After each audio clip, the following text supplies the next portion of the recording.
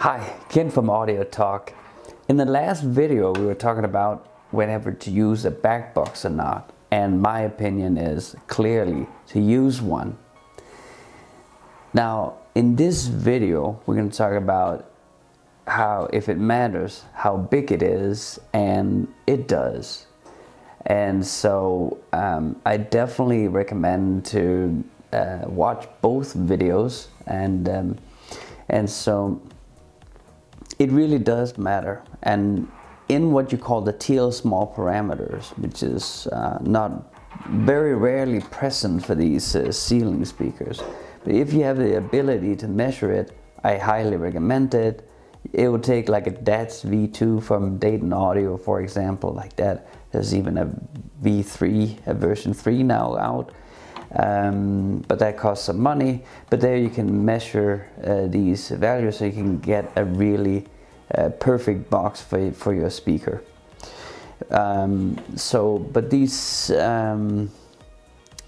this is what you will calculate it from. But I have measured a lot of these in my line of work, and what I found is that 0.9 cubic feet is what I end up with as for 8 and 6 inches, which is the most common size to be used in like a fairly serious system. Anything smaller is going to be really anemic for bass, and you know, you will need a subwoofer. So I mean, certainly you need 6 to 8 inches. So that's definitely in what I work with. That's basically always the case, and I'll say predominantly 8 inches, which is a size like this. And so so the 0.9 is actually what it's been consistently on all of these, and that will give for the most Q factor of about 1.2 to 1.5, which is slightly bit on the boomy side if you're an audiophile, but it's what most of us regular users are liking, and what you will find in products today. I will actually say that many products have a much higher Q factor. If you take a Bose subwoofer or many other, what can you say, like mid-sized stereo systems, they will have one of like 3 of a Q factor. So there you have a lot of lingering of the initial impulse. So that's what we're talking about, is that once the woofer gets the impulse from the amplifier, like to make a stroke, like a throw, how much is it lingering after?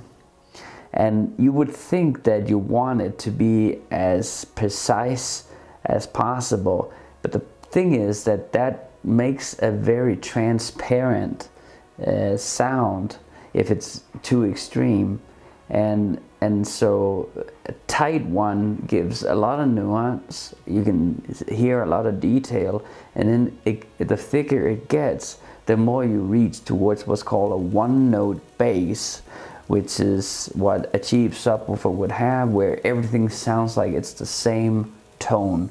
That is the extreme of that. And the other end of the scale, you have a very, very like almost see-through sounding bass. And so on that scale, you're gonna be somewhere, you know. For an audiophile, most people will like a 0.7 Butterworth alignment, what it's called. And I would say for people that just want to be entertained, a 1.5. So, but that's very generalized.